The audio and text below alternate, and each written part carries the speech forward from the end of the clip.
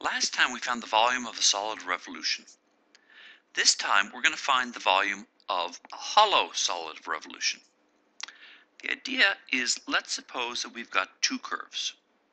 Like, let's say this is y equals f of x, and this is y equals g of x.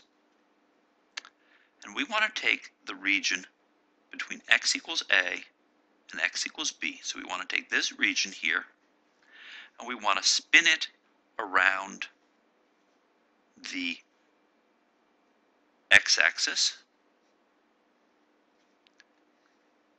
to get some sort of solid region. The question is, what is the volume of the region that you get when you take this and you spin it around the x-axis? Now, when we were just spinning f of x around the x-axis, we sliced things and got disks.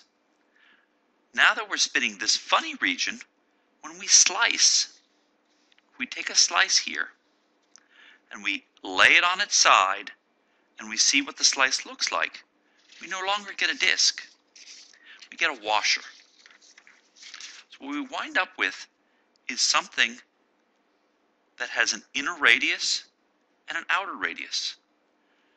The outer radius is f of x. The inner radius is g of x. And so the area of the disk, the area of the washer is the area of the big circle, that's pi f of x squared,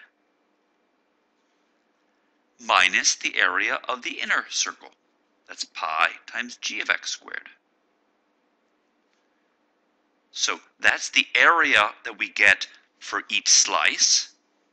So the volume of the solid is going to be the integral of that. So it's the integral from a to b of pi, I'm going to put the pi outside, f of x squared minus g of x squared dx. Not f of x squared, but f of x squared and g of x squared. So, for example, let's look at a region that we studied back when we were talking about areas. We want the region between the curve y equals square root of x and the line y equals 2 and the y-axis. So we want to take this region and we spin it around the x-axis to get a region that looks kind of like, well, it's a cylinder minus this bullet-shaped region on the inside. So in this case, f of x, the outer radius, is 2. G of x, which is the inner radius, is square root of x. A of x is pi times 2 squared minus square root of x squared. So that's pi times 4 minus x. And our volume is the integral from 0 to 4 of pi times 4 minus x dx.